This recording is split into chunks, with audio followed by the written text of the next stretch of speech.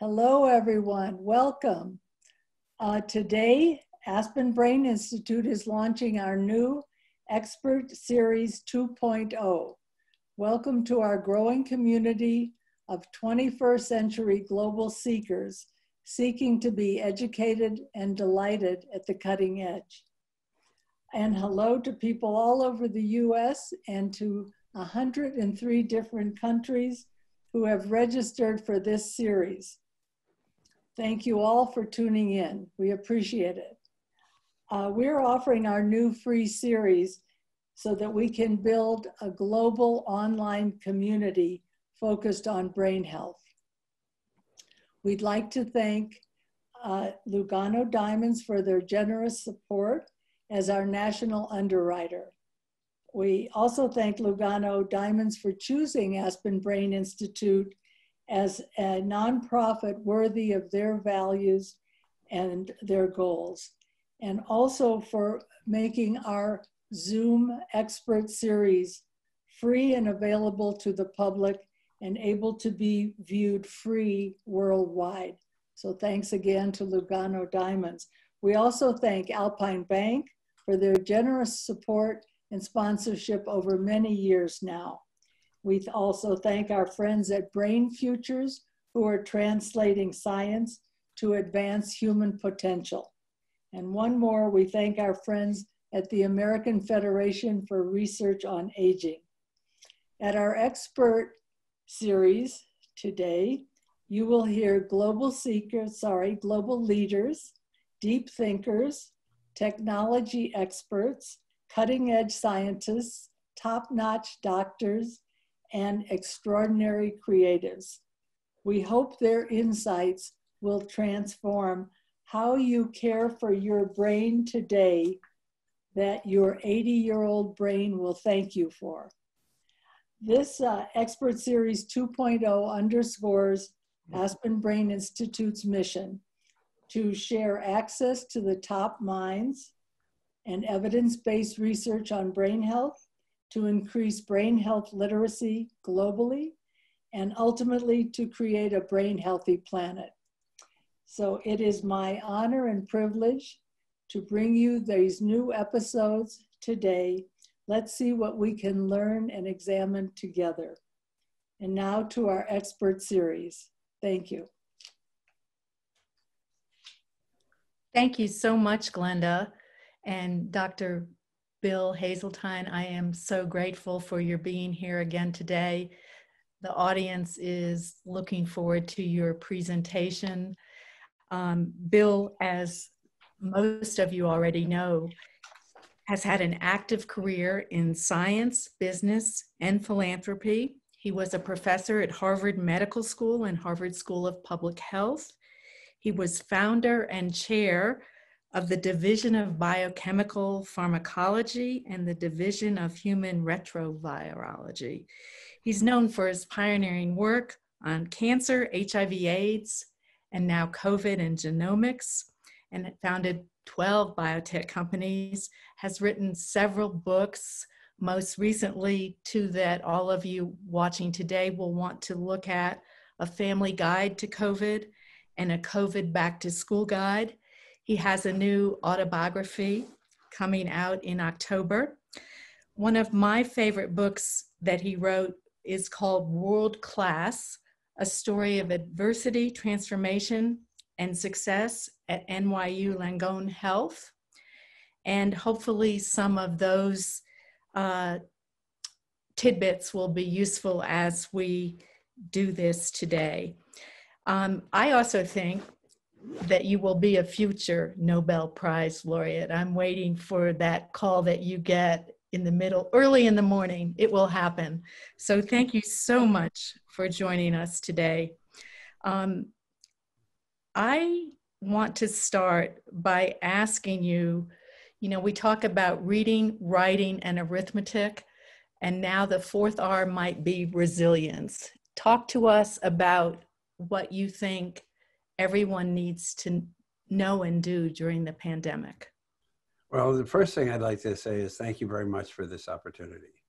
I think it was about 14 years ago when maybe the first or second Aspen Ideas Festival, my brother and I were asked to help put together a program running over 2 weeks on the brain. And I don't know if many of you remember that, but it was a lot of fun. And what we decided to do, and my brother is an expert on the brain from several different perspectives, a Ph.D. in neuroscience, amongst other things, is focus on why you're you and why you're so special. We thought that would be a great topic for the audience that attends the Aspen Festival, because of course they think they're hot stuff.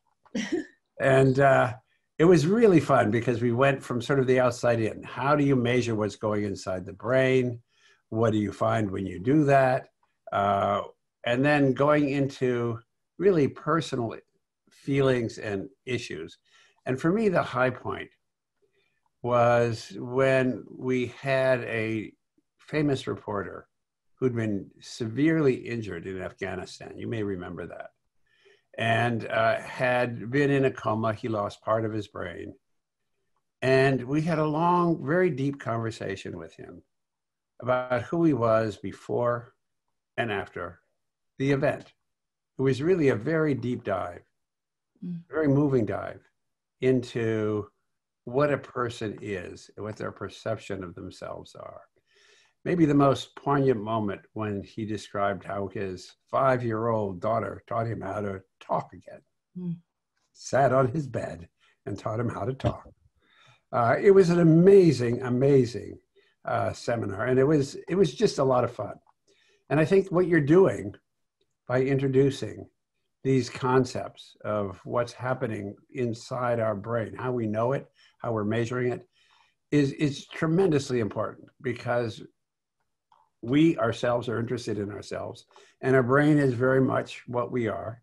And brain health is something that's generally not understood particularly well, not paid attention to by people until it's probably too late. And so I want to commend you to begin with for this series and what you're doing. So to get back to the question you asked, resilience. It's probably one of our most important traits. You know, I've been thinking a lot about evolution from a virus's point of view. And one of the things that is interesting about this virus, or any virus, is they're code crackers. We now understand machine intelligence is throwing a lot of random combinations at a problem and coming up with a really interesting solution. That's what viruses are doing. Trillions of times a day, they're trying to crack the human code. And when you look at COVID, it's adapted to modern humanity. There are a lot of us, we move around. We are in tight-knit groups. We have great social inequities, and the bottom of the pyramid is great for them. And it's cracked our political code, the American political code. Very frightening to think that a virus could be that smart. It couldn't crack China's, but it sure as hell cracked ours. Now, what do we have that they don't? We know how powerful machine intelligence is, and we know it can beat a chess master. It can beat a Go master. It can even outfight a jet pilot. It just did it. 5-0. Pretty scary if you're a jet pilot up there and thinking your adversary is not a Russian or a Chinese or Indian. It's a AI out to get you. And you've just lost 5-0. What do we have? Well, nature has evolved something else. Essentially, what the virus is doing is adapted to circumstance. Our intelligence allows us to adapt quickly, sometimes within minutes or hours of a new situation, sometimes days or weeks or months. But through intelligence, it's a very powerful new kind of intelligence and adaptation. It's an evolutionary advantage. Why are we so more successful than other species? We can adapt within a lifetime. And we can even adapt within a fraction of a lifetime to adverse circumstance. That's resilience. That's what resilience is. It's the ability through our emotions and our intellect to adapt to new realities. I'll give you a personal story. I grew up in a remote desert community. My dad was a weapons scientist. So those of you who know China Lake, California, know it's in the middle of nowhere. I once flew with some friends on the jet and said, hey, go over by China Lake. And we couldn't get there because it's restricted airspace. But I said, we could get close enough. And I said, look, when I was planning to bicycle in Europe, I would practice by bicycling from there to there, from where we lived to the end of Death Valley and back. It was about 40 miles. And some guy looked at me and said, oh, you mean from nowhere to nowhere? Well, you know, that is a very interesting place to have grown up. And what I did when I left there was adapt to a completely different environment. And I thought to myself, I'm never going to go back. I'm not going to live in the countryside. Cities are for me. Boston, New York, Washington, Paris, Tokyo. Those are cities I've lived in, and a few more big cities. Where am I speaking to you from? A farm I bought in Connecticut. Oh, nice. Why? Because I've adapted to COVID. I'm resilient. Okay. I never thought I would be here. And by the way, I'm happy as a clam. I've got my close family all around me. And what's happened to families? Families are renewed, rejuvenated. There's a resilience to the family structure. And we begin to realize why we have families. We have families to protect ourselves. Now, most of us know that, but we don't experience it as acutely as we do right now. And so as we think about what's happening to ourselves and to society as a result of the pressure that COVID has put on us, particularly in America, we have adapted. Let me give you one other example of adaptation and resiliency. I have offices in Beijing and Shanghai. And in November, I was in Wuhan. And I have a lot of friends in Wuhan. And I have the head of my foundation is from Wuhan. So I was in touch with them on a really close daily basis during the beginning of this. It was awful. It was like New York. My head of my foundation lost 3 grandparents in 3 weeks. What is my office there like today? They're back to work for over a month in office. They go out to restaurants. They go to theaters. They go to big parties. They go to performances with hundreds of people, and they're not worried. China has adapted. We have not. China has proven to be resilient. We have not. You might ask yourself, why? How? How could it be that we're where we are as a country when we have all the knowledge? They're not doing anything different from what we could do, but they are doing something very substantially different. On a day when we have 50,000 people sick, they have 5 diagnosed. A day when we have 1,500 people dead, and we have had those days, they have none. And the first thing everybody says to me is, you can't believe their numbers. Well, guess what? I believe my friends who are leading normal lives without masks, without fear. That's what I believe. And you should ask yourself, who's telling you not to believe what's going on over there? And why is it, if they can do all that through their resilience, why can't we? So that's a long answer to a short question. It's a beautiful answer, and it's important to think about adapting and survival of the fittest. And I think, like you, we've all changed our behavior to, well, that's not fair. Like you, all of those that are watching today have changed their behavior to help with this virus. I know that there are 7 varieties of coronavirus that infect humans. 4 give us the sniffles. 1 causes a deadly disease smoldering in the Middle East since 2012, and 2 have erupted into full-time pandemics. The first caused SARS, and it petered out quickly. The other causes COVID-19, and it has hobbled us. Why the difference, and how can you help us understand that? Again, let's go back to being a virus. Okay. A friend of mine actually has just written a very nice series, Arthur Ahmad. Some of you may know him. We worked together to create AmFAR many years ago. And he's just publishing a series on conversations with the virus. 3 viruses. the flu virus of 1958, which got me, Okay. HIV/AIDS, which didn't get me, and COVID, which so far hasn't got me. Okay, but he's engaging in direct conversations, and they're not too far different from the description I gave of a code cracker. So let's take the 4 cold viruses. They've been with humanity for a very long time. They don't bother us particularly. We get colds, we don't like them, but they don't kill us, except they do kill us. They kill us about 1 out of, let's say, 10,000 times. They give us the same disease we see with COVID. So at the far margins, they are nasty. And by the way, that's true for many things we dismiss. If you look at the far edge, they can be really nasty, like other cold viruses from different families. But for the most part, they don't. But they have a particular ecological niche, and it's one we really have to pay attention to right now. If you think about the childhood viruses, measles, polio, mumps, chickenpox, get it, and you're protected for life.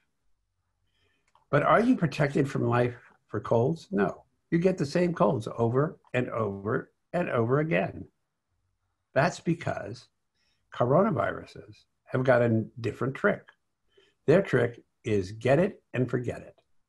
You get it, you get over it quickly, and you forget it quickly, and it comes right back unchanged the next year, and the next year, and the next year, and the next year. That's what's wrong with the idea of herd immunity. There are 2 things wrong with herd immunity. First of all, for America, it would mean 3 million dead if you just let it roll. 3 million dead. That's assuming it's only 1% lethal. Okay, that's the first thing to say. I don't think we want that. The second thing is it doesn't exist. This virus keeps coming back. And now we were a little uncertain whether CoV-2 would do that because we didn't have the data, but now that data is pouring in. We're finding people by fingerprinting the virus they had and the new virus they get, that yeah, a new virus gets them sometimes within 4 weeks of their first clearance. Short. So I think we're about to see a new wave of a bunch of people who thought they were better, who are now getting infected with a different virus. So they don't go away. And when you look at these 4 viruses, the first ones you mentioned, and there are maybe a couple more we haven't found yet, they come back every year, and they come back, seasonally, come back along with the flu. And so that's the first thing to say. Now the other 3, the first 2, MERS and SARS, hadn't fully cracked our code in the sense that they were far too lethal. They didn't have a long asymptomatic period. And what they did is they got you, and either 1 out of 10 or 1 out of 3 died. And you died pretty fast. And you were sick right away. So you didn't have time to spread it around. This virus, my guess now is it's only makes people sick about 2 or 3% of the time. We miss, because we only test the worried and the ill, we miss about 90% of those people are actually spreading the virus. So let's say 3 people out of 100 get sick. That's great for the virus because it means it can spread like crazy. This is a well-adapted virus from the virus point of view. From our point of view, it's not so great, especially if you're older, because the way it works is it's only knocking off the old. Now, if this were a virus that occurred 150 years ago, we wouldn't care so much about that because there were very few people over 70. And it would be great for them. Right now, we're putting all our scientific tools to try to shut it down. I think we will, but it's going to be tougher than people think. So that's kind of a short version of looking at what these viruses are and how they work. What do you think we should be doing about testing, and what are your thoughts on vaccines? I know with your experience with HIV/AIDS, we never got one. I know the audience would love to hear what you think about that. Well, I was just on the phone with Kamala Harris and Chris Murphy. Good. And the question I asked, it was a fundraiser, and it was a very successful fundraiser. The question I asked them to begin with is, and I didn't have to answer what is your plan, because what part of the spiel is what their plan is. I didn't like it. Okay. Because what I wanted to hear, and the question that I then asked was, how are you going to convince you, the American voter, that your plan is better than Trump's?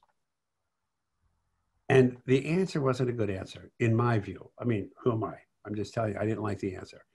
And the reason I didn't like the answer is we're going to use the full power of the federal government to combat this disease. And we're going to do massive testing, and we're going to do massive contact tracing, and we're going to do a few other things, help, equip schools. Those are all good answers.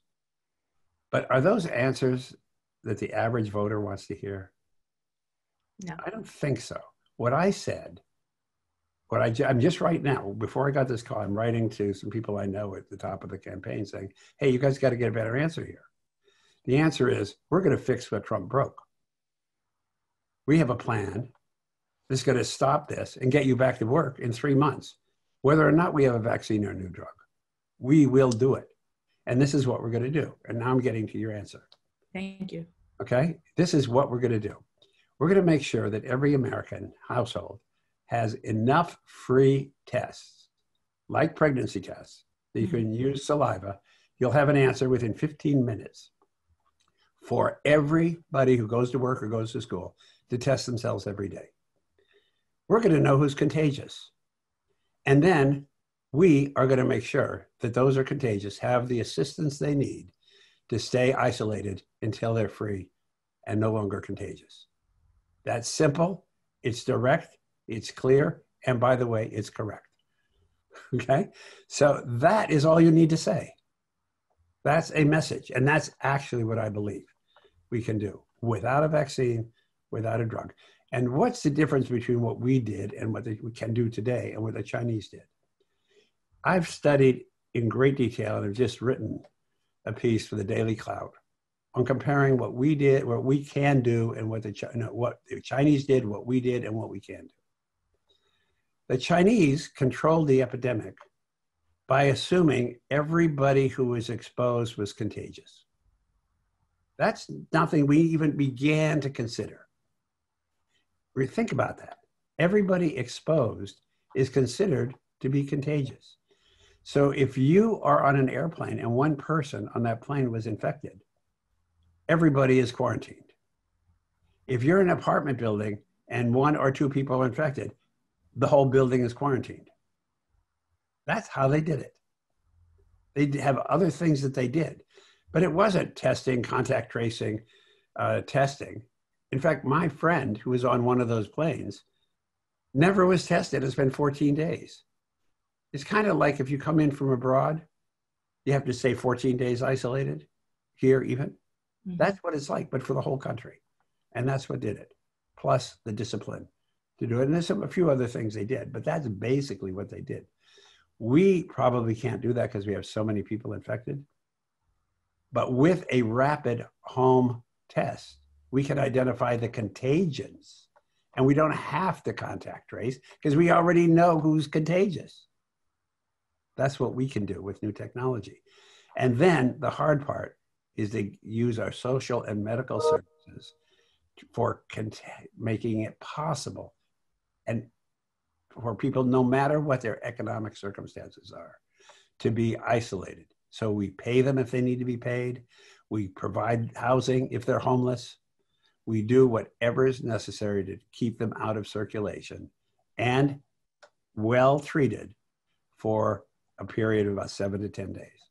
And that's all it takes. So it's pretty simple, not easy to do, but it's pretty simple. And it's a message I think that people can understand. I hope I can get that message through to the Biden campaign. So when you hear people ask the question, they say, we're going to fix what Trump broke, and we're going to get you back to work within 3 months. That's what I hope they say. That sounds great. How long do you think it'll be before we have those free rapid home tests? We could have had them now if we had any real effort to get them. They exist. You may have read about the new ABI test. It's a $5 test that uses saliva and takes 15, 20 minutes to do. We now know a couple of things. What do we know? Let me tell you the elements that we know now that we didn't know a few months ago. The first thing we know is you're only contagious for a short period of time. Between day 2 and day 11. You may have evidence of RNA in your body, but you don't spread the virus. There's no virus you can get. There's RNA there, but there's no virus. So the test we're using is the wrong test. Mm-hmm. That's the first thing. And you're only contagious for a short time. And an antigen test, and to be contagious, you have to have a lot of virus, enough for an antigen test to pick up, which is not as sensitive as the PCR test. But it's sensitive enough to pick up people who are contagious. That's the first thing that we know that's important. Secondly, we now have those tests. Second thing we know is it's easier and more reliable to measure virus in saliva than it is in the nasopharynx. Just after spit, you don't have to shove anything up your nose. And it's a lot more virus there, by the way. And there's new papers that just came out last week that compare nasopharynx swabs to saliva tests in a large number of people. And saliva beats it hands down. More virus, more reliable, easier to sample. So those are two big steps forward. Now, Abbott's come up with a thing. It looks like a little card. I know how much it cost Egypt to use those cards to do a serology test, which is basically the same thing.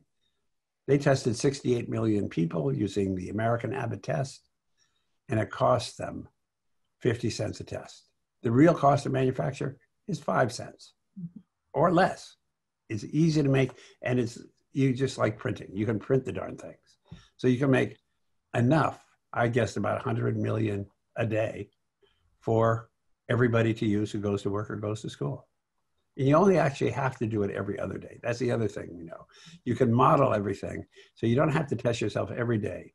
You can reduce transmission by about 95% if everybody tests themselves every other day. You put those three together, and you've got a great recipe for control. There's a couple of other little things I would do, like just to be sure I was catching everybody. I would test the wastewater of all the schools and office buildings and know which building might have a problem, because wastewater testing works pretty well. By the way, it's not new. It's been used in the Disney parks for about 20 years to see if they have any potential threats. A friend of mine was, amongst other things, involved in wastewater testing in the Disney parks. And I heard somewhere that some school system recently, they found COVID in the wastewater and shut down the schools. So yeah, that's right. That's a good indication that it's there. And by the way, you can do it for flu and for other viruses too. How are we going to keep these people that won't even wear their masks from doing the free daily tests and then isolating from days 2 to 12 if they're contagious? I think, first of all, you make it attractive.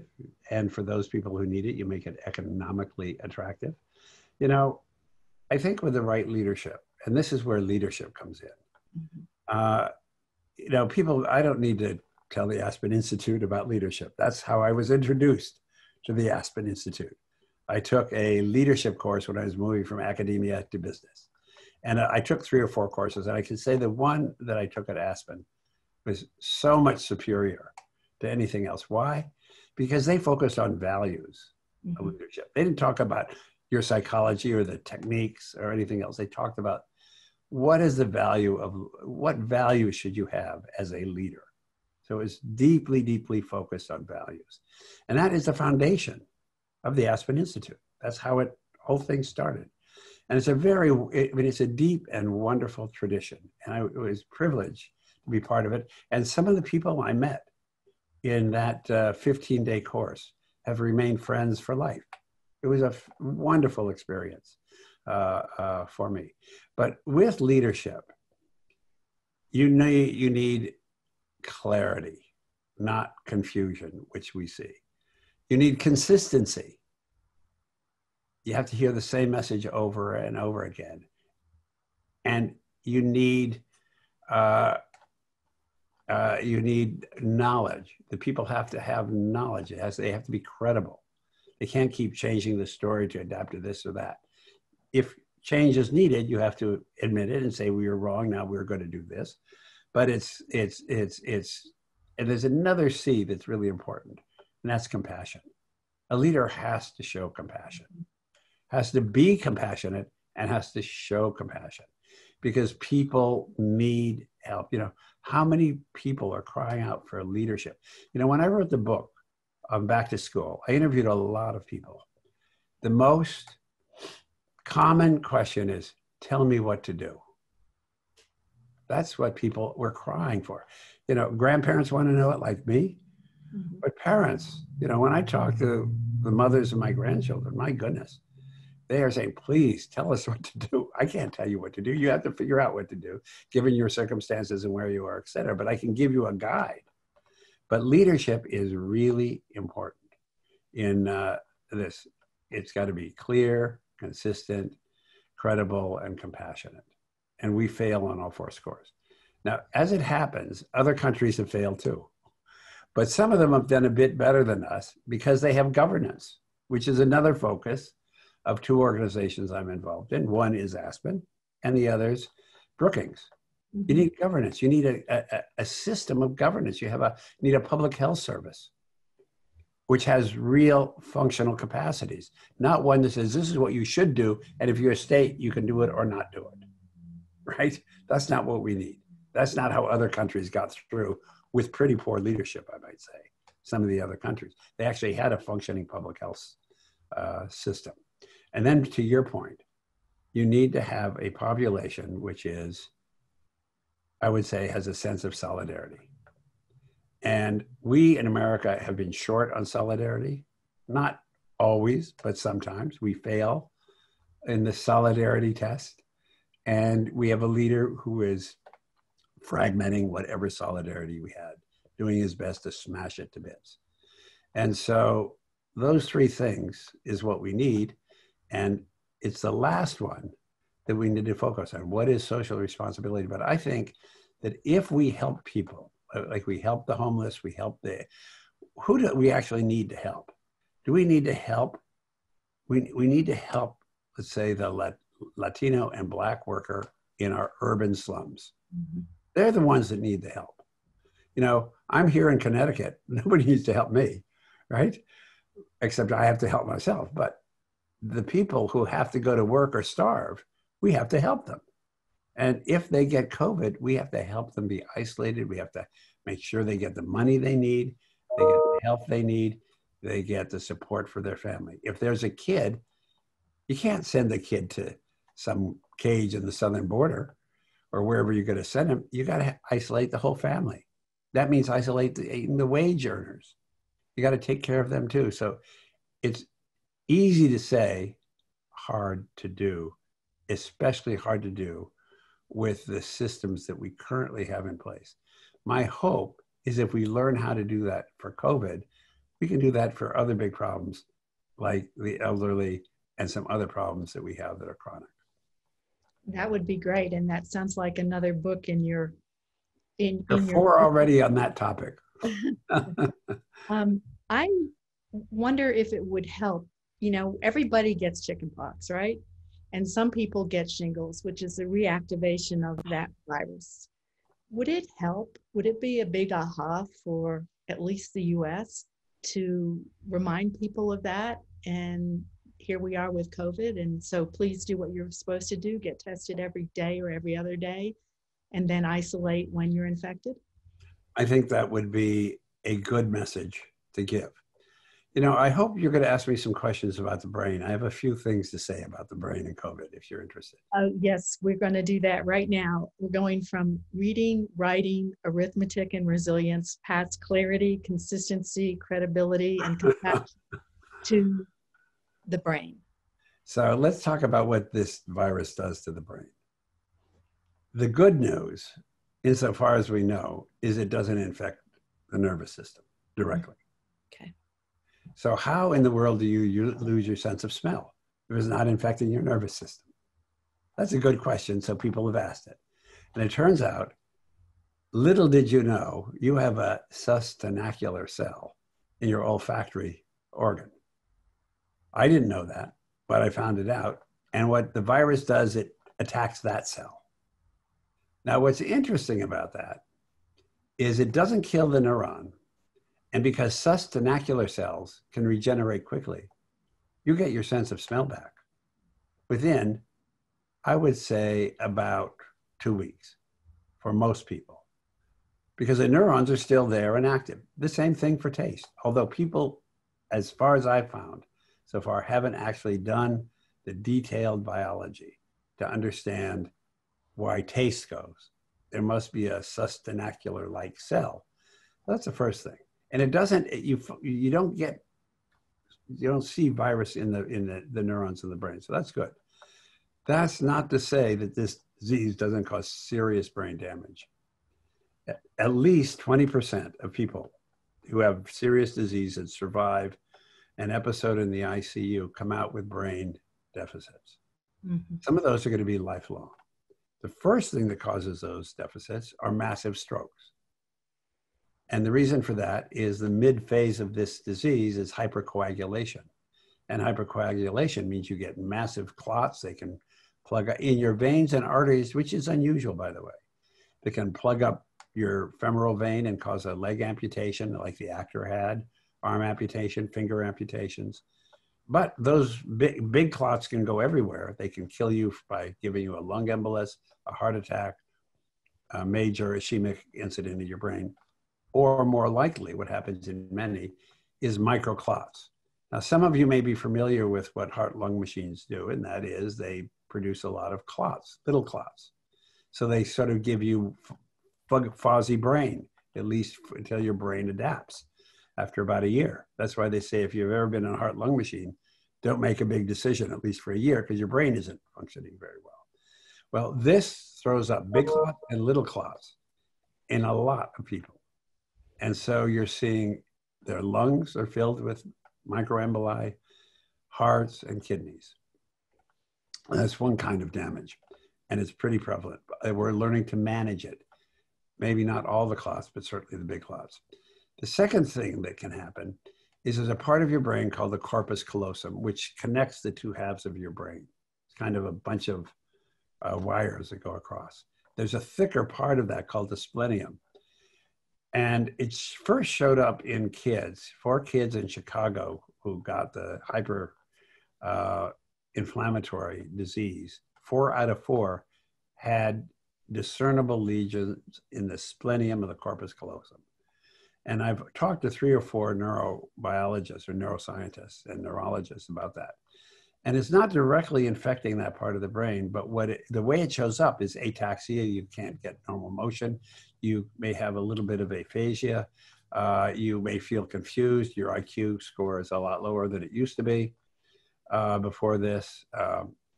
And what it probably is inflammation of the capillaries that feed that part of the brain. Now, we don't know how well children and adults recover. Children seem to recover pretty well. We're learning that recovery of the adult, especially the older adult, is slower, but we don't have enough time to know how serious that will be. That's the beginning of the brain injury. But there's another part of this disease which affects the patients and people who aren't patients. That's us, hopefully, most of us. And it's given the country the equivalent of post-traumatic stress disorder. The issue is, it's not post, it's traumatic stress disorder. And there are many indications that that's happening on a really big scale.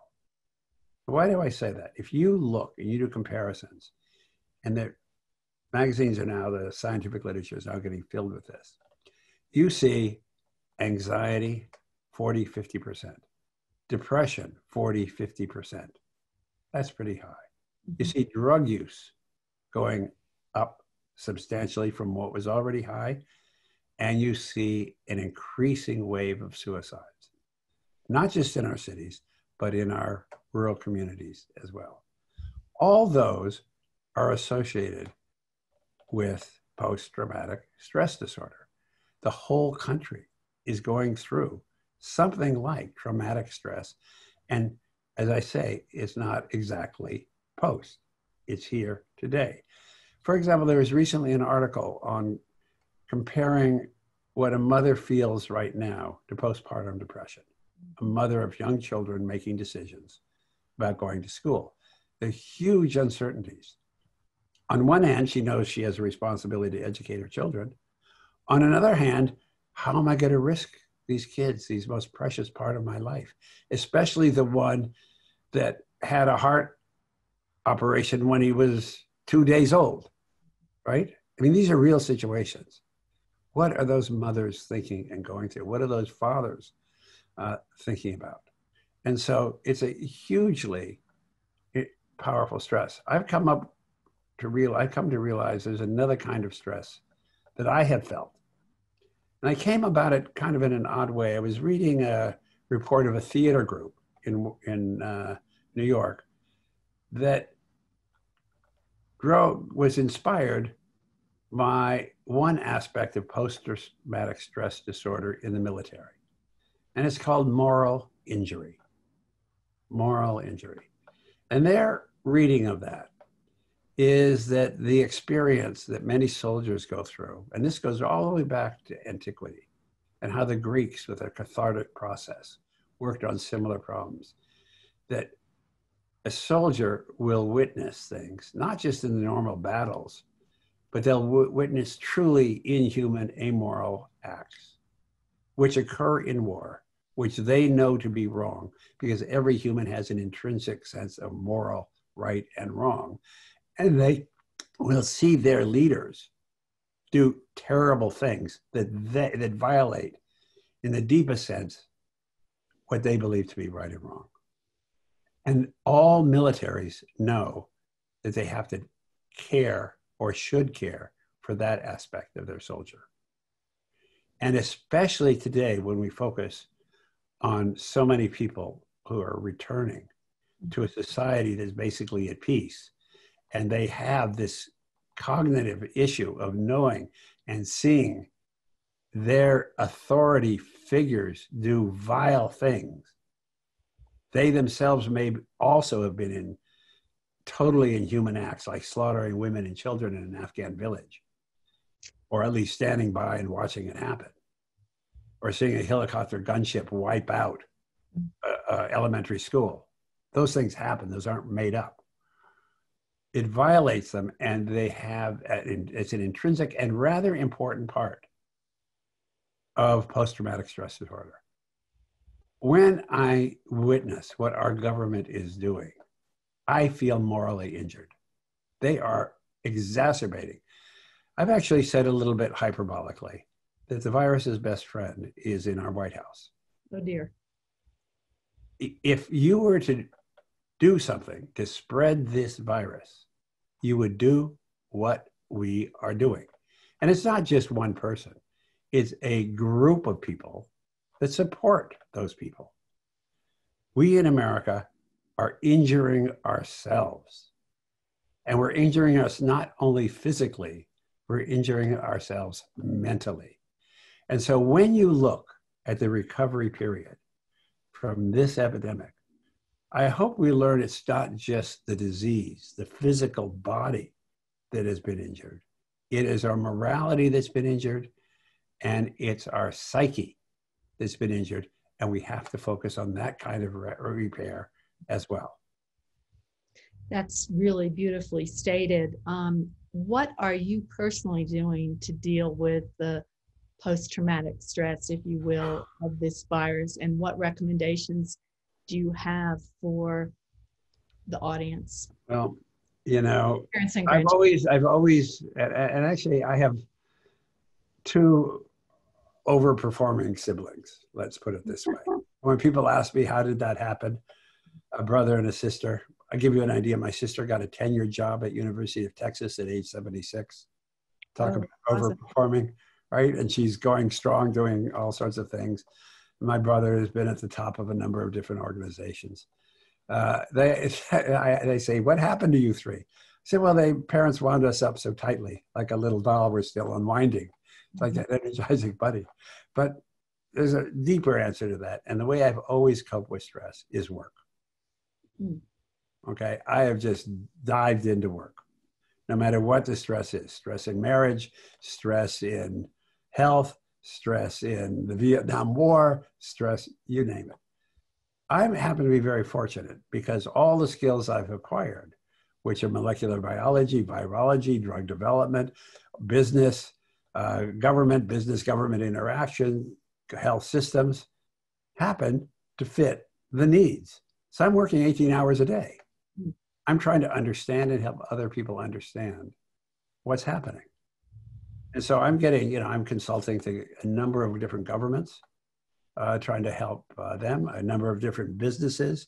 Many of my scientific grandchildren are working with me on all sorts of ideas.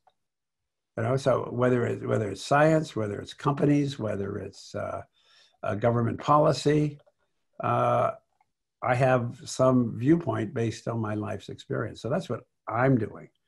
I work 18 hours a day. I get up at 6, I go to bed about 10 every day, working on this. I now have, I just bought 2 puppies. I have a farm. I go whack some bushes if I feel too stressed out. Stuff I haven't done for many, many years. But that's how I cope with it. I think each of us has our own ways, but I had a very rare opportunity to have dinner with a couple of friends. And they don't have those outlets. They're very worldly. They, they're sort of New Yorkers. They would go out 6 nights a week. They are been the head of major global foundations, all sorts of things. They are not feeling so good. They're in their apartment, and I'd say, hey, come on, I've got a country place. Maybe you ought to think about that. Oh, no. The world's been our country. Well, that was my country. I would travel 3 or 4 months a year. And my wife would say, how about a country place, Bill? I would say, are you crazy? We're going to Africa. We're going to Borneo. We're going to Rwanda in the next 3 months. And why the heck should we have a country place? Well, this time she said, hey, maybe we should have a country place. Sounds good.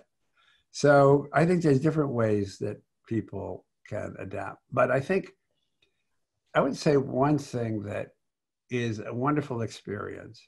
And as you get older, you appreciate the cycle of life more. You appreciate the fact that things grow. You appreciate the fact that trees are beautiful and you can save them by cutting off the strangling vines, strangling vines. Those are things that make you feel good. And so it's kind of back to it's sort of Voltaire, cultivate your own garden. Whatever that garden may be.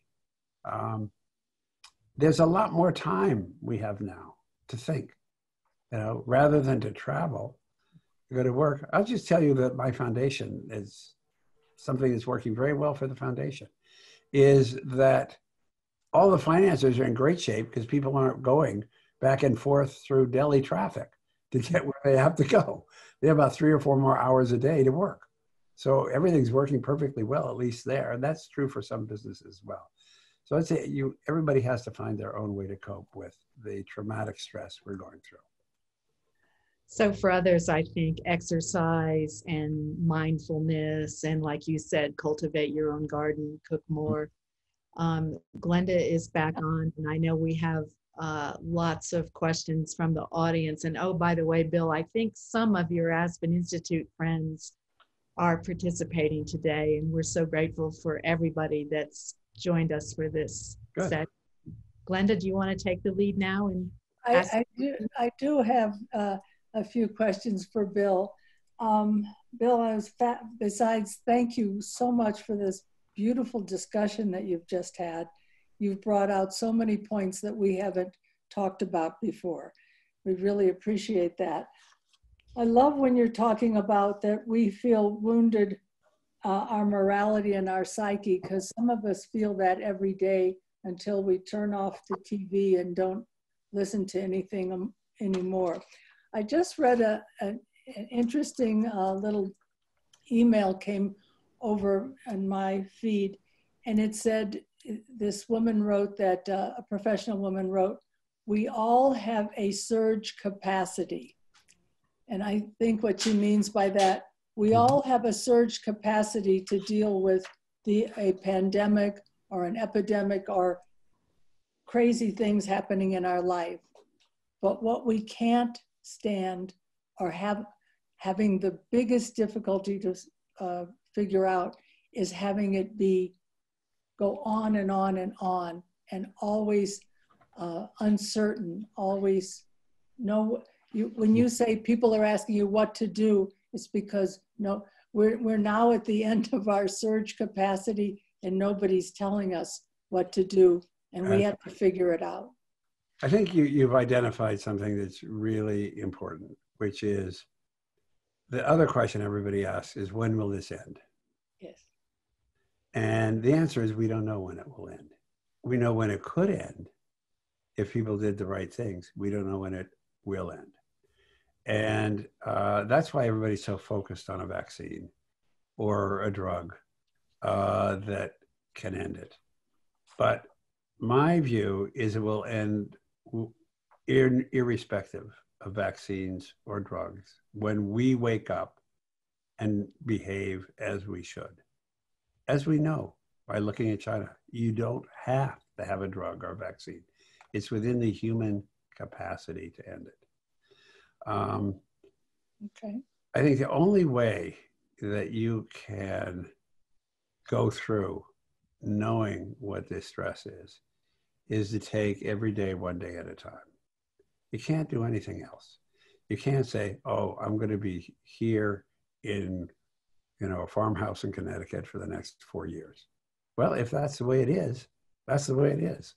And you just take it one day at a time. I think it's you can't project your current situation. And the other thing I would suggest is get psychiatric help. The one thing that works via telemedicine, actually the pioneers of telemedicine, very good point, were the psychiatrists. I think reach out and get the psychiatric help you need the moment you realize you're depressed or you're too anxious. And that means your sleep pattern is altered. That means your perception of what your future might be is altered. I'll give you another comment that I think many people of our age would say. My friend, the same one who was the avid New Yorker, said, Bill, this has taken a year out of my life, and I don't have that many years left. Right? Very common feeling amongst people our age. Right. Well, you better enjoy that year, because that's all we have is one day at a time, 1 year at a time. So I think it's not a great recipe, but I think it's the only one that we can do. And if we have time later, I want to comment on your comment about getting psychiatric help. But let me ask a few more questions from the audience. I guess this question ultimately is, what does it take to get immune to COVID-19? You don't. You cannot. You don't. Yeah. There is no such thing as long-term immunity, natural long-term immunity to coronaviruses. No. Okay, now let me make a distinction between natural and induced immunity. Yes. Now, the way we have been successful in our vaccines in the past as to mimic what your body normally does when you're infected. You make a good immune response, you clear the virus, and you're good to go for a long time. Okay. We've never been very good at doing what your body doesn't do naturally, which is HIV, malaria, tuberculosis, herpes, where your body never really gets rid of it. We have never really figured out very much about how to do that ourselves, artificially.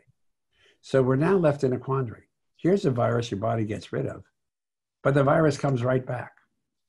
And it doesn't have to disguise itself like flu does. Flu comes back every year a little bit different. This guy comes back just like he was before. So it may be that a vaccine will do something our body doesn't do. But I'm less optimistic. I would give it, I'm not as pessimistic as HIV, which I said we can't see one for the foreseeable future. I would say we have a 50-50 chance. We could be lucky that our vaccines will do something our bodies don't naturally do. It may be to do what this virus does, it needs a lot of its tricks. We already know this virus comes in with about 11 different tricks to fool your immune system. It's messing with your immune system, and it does it actively, not passively, actively. So the vaccines presumably don't have all those capabilities. So maybe we'll be able to get a better kind of immunity with a vaccine than the virus naturally gives us. But it's a maybe. Maybe. It's a kind of a problem we haven't solved before. And so those who are optimistic, who say we're going to have a vaccine that's very effective and very safe, that's not going into even the question of this rush to get a vaccine of unknown safety. We're not going to know how safe this vaccine is. That's what for a long time. And so you can't know you're not going to know the year's effect of a vaccine in 6 months. You're not going to know the effect of what one side effect 100,000 does when you do it to 1 billion people. Of course. Until you do a couple of million people. And even the manufacturing stability for 1 million. Right, well, there's a whole other issues, like a lot of these viruses need to be kept super cold. Vaccines need to be kept super cold. And there's no cold chain in pharmacies. One of my friends runs a big pharmacy chain. He said, we can't keep things cold like that in our pharmacy. They're going to have to give us freezers if we're going to do it. So a lot of issues. Well, in that case, maybe our final question, it looks like the end of the hour, from Steve in Atlanta. Can I ask Bill if he would get the first round of the vaccine? The answer is absolutely not. Good, that's my answer. Would absolutely not do it. Because I'm not sure it's going to be effective, and I don't know if it's going to be safe, and I am pretty sure it won't be tested on somebody my age with my pre-existing conditions, because like all people of my age, I have pre-existing conditions. Perfect answer. And Doren and Bill, I think that we're running out of time, and I want to thank Bill. This was super fantastic. Thank you so much for sharing your wisdom. Doren, you're a terrific interviewer. Thank you for your questions. And I want to thank the Aspen Institute for all the great work you've done over the years and for the gift you gave me when I first got involved with you through your leadership program. Perfect. Thank you, Bill. And thank you to our audience for the great questions and for getting educated and updated on the science of brain health and COVID and the brain. Thanks again to our sponsors, Lugano Diamonds and Alpine Bank. And I want to remind everyone that this session was recorded and will be available on our website, www.aspenbraininstitute.org, in just a few days. Please check our website to sign up for our next episode next Tuesday. Ciao, everyone. Ciao.